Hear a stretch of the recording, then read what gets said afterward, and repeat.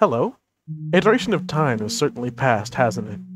Well, I assure you, despite our inactivity on Discord and here, we aren't dead. Yet.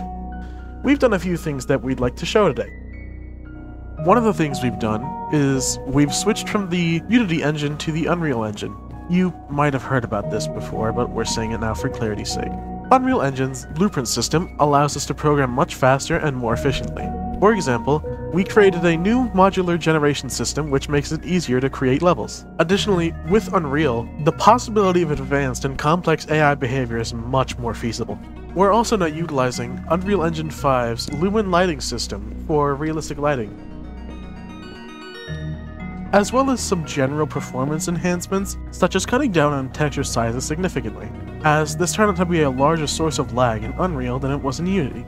We are also utilizing Unreal Engine 5's nanite system to render objects with high poly counts at a lower cost of performance. We've also decided that multiplayer is going to be integrated from the beginning, unlike before where it was more of an afterthought. We are porting some of the entities from Unity. So far we have the dimmer, duller, smilers, spikes, as well as some new faces that you might see soon. Additionally, AI now has pathfinding, which allows it to navigate to any location by finding the shortest possible path. This wasn't possible in Unity as it doesn't have a performant method of handling complex pathfinding AI in an infinite procedural world, whereas Unreal Engine does. We've now fully ported Level 0 from Unity, and have a new biome called the Endless Halls, as well as new points of interest such as the Manila Room. We also have a new framework for how lights and walls generate in Level 0. We've now completely overhauled the Heavenly Pools from what it was in Unity, considering that it now features outdoor areas with seamless indoor and outdoor transitions, and has much more complex and random generation. This specific level utilizes Lumen for more realistic lighting, while others don't as of right now, since it's too performance heavy. This level is still a work in progress, but will be fully playable in the upcoming beta for beta testers. Sadly, water physics haven't been ported just yet.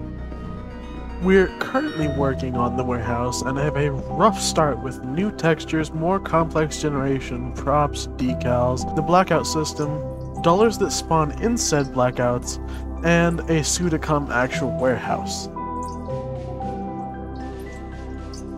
The apartments are extremely early in development and are not playable as of right now, though some assets have been modeled, such as the walls and doors. To those who have stuck with us throughout our absence, we're grateful that you haven't left, seeing as our project may have seemed dead or abandoned or something along those lines for a bit, but we're back for now. And with that, we're opening up beta testing again, and allowing 15 more people to help test the next beta, which will have most of the content featured in this video and potentially more.